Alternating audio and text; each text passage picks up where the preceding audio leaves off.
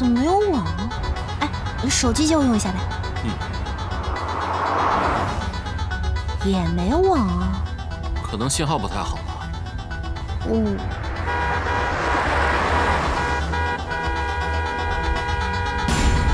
小姐坐稳了。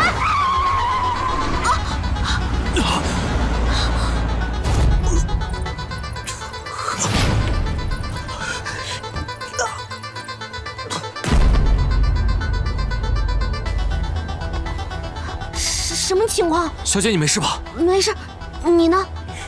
先下车再说。哦。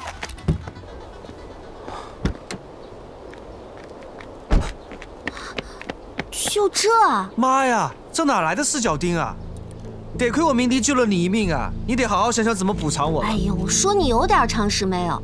现在的车哪那么容易爆胎？我看这就算扎上，应该也没什么事儿吧？小姐，这是特制的四脚钉。特制？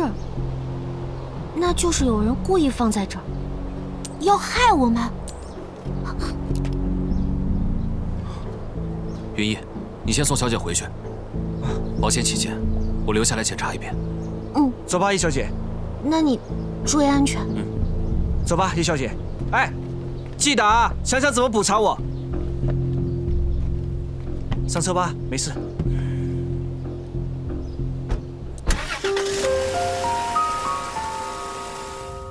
哎，云逸，你怎么会突然赶过来？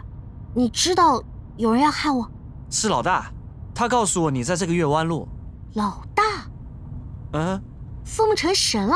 是啊，我也觉得他太神了。这就是所谓的心有灵犀吧？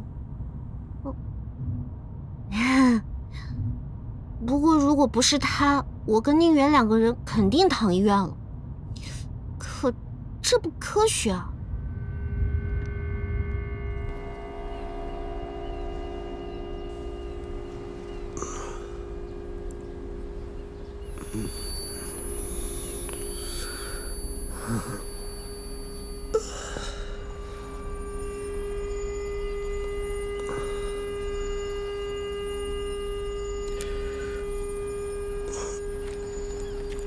哟，你醒啦？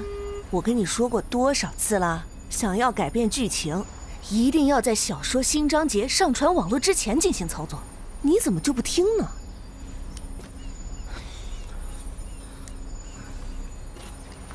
是你啊！你怎么变成这样了？